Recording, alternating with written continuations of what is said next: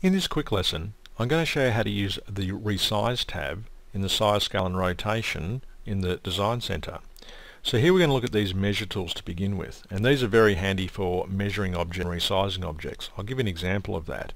Here we have a van that we know it has a wheelbase of 135 inches, and we can simply set our measurement here, our distance, and then just change this to 135 inches, and this will automatically rescale the van to that size. So now it's actually 1:1 scale, and then you can apply your signage on it.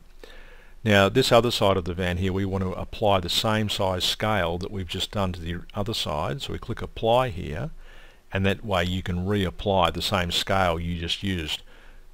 And you can see here that this is now 135 inches on the wheelbase here. Now of course all of these modules have their own help file down the bottom left hand corner, as you can see, and you can come back and watch those anytime you like. And that's how we access those particular tools and features, and they're very handy for sizing, measuring, and also adjusting the rotation. You can do very fine rotation adjustments using that tool there. Now another tool set of tools here is this fit page and nest options.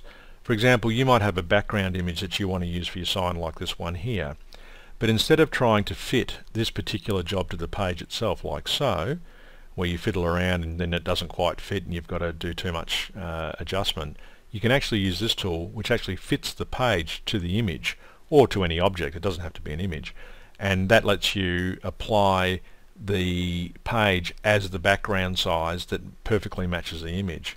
Then you can, for example, lock the image off, so that means you can't select it while you're designing on it, and that's a very handy thing. As you can see, you can't select it. So that's a handy set of tools to have to be able to fit the page itself to the object. Another set of tools here is these nest objects. So if I want to just fit these objects onto the page as best as they can fit, I click nest objects like so, and it squashes them in to fit like that. Now you'll notice there's this gap here of around ½ an inch. Now to change that gap or that offset, what we can do is come into the nudge here and change it to say 0.1 of an inch, like so. And now you'll see when I click nest objects, it's a much tighter fit. So you just change the nudge, and that changes how the offset or the gap between the objects when they're nested. So that's how that tool works.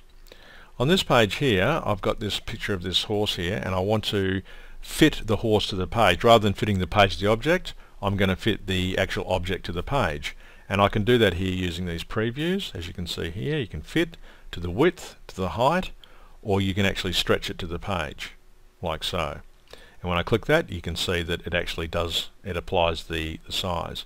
I can also set the padding or the offset. So if I come in here and say change this to say 1 inch, you'll see now that there's an actual offset to the width, height and to the stretching. And I click there's my offset.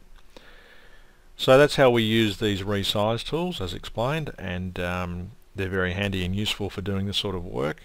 And that's the end of this lesson.